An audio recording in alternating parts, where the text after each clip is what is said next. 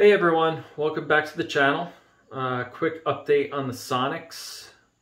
Still waiting on cylinder heads that I ordered, I believe, at the end of June, and we're coming on mid-November. So that's a little frustrating, but I get it. COVID, everything's delayed. It's just, it's frustrating. I want to get the plane flying, but, best not to rush things, I guess. So I'm waiting, just doing odds and ends, replace the throttle cable because it was binding. Use the same routing that it originally had and it runs just fine. So I don't know if it was just old and they need to be replaced every couple of years, but it works fine now. Right now, what I'm doing is replacing my Magneto harness with this MSD superconductor automotive spark plug. I don't know if you could see that. Spark plug wire. It's just a little conversion that you need to do with the slick mag. It's not difficult.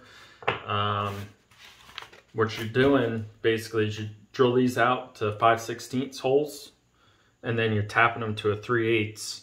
So what you can end up doing is screwing this in and then it gets to a preset height that you need, which I'll do, and then I'll edit the video and show you.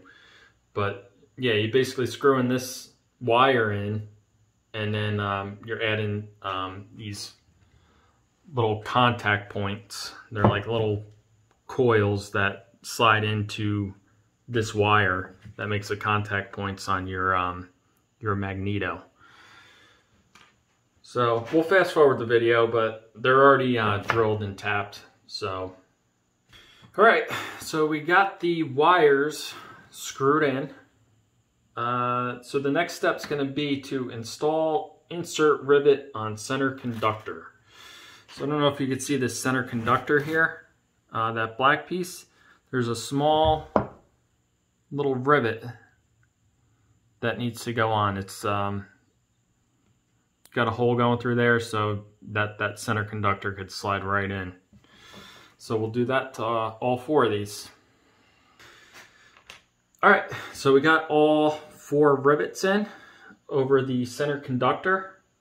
Next step is going to be to take a piece of safety wire or a T-pin, and you got to make a little void in between that rivet and the center conductor so that we could then slide the contact point in, and that will be our contact point for the Magneto.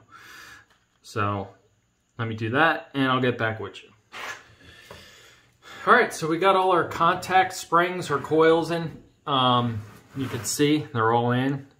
The final step, well, second to final step for this, minus the spark plug boots, is measuring from the inside of the cap to the top of the spring. Needs to be 1.26 inches. So what's that? A little over 1.25 inches. You can see this one is too high.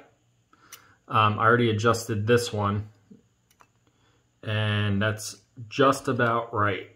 From the inside, it's just about touching right there. So what that does is make sure you have good spring tension when you put this back in the Magneto itself. The final step is to put these there's a little grommet that you put on there. And that's it. So I hope you enjoyed the video. Maybe you learned something new.